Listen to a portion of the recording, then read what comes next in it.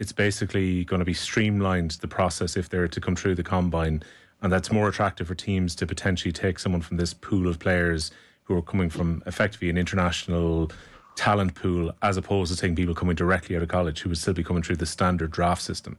So it could potentially give them a leg up, but they would have to impress at the combine in order to get picked. There's no guarantee that, say, a dozen of these players all end up at NFL franchises next season. It'll be intriguing to see how many get picked up, because they have been trying to recruit players from the AFL in Australia. They have looked previously at rugby players. We talked about Wade, who went over there previously and now is back playing rugby again.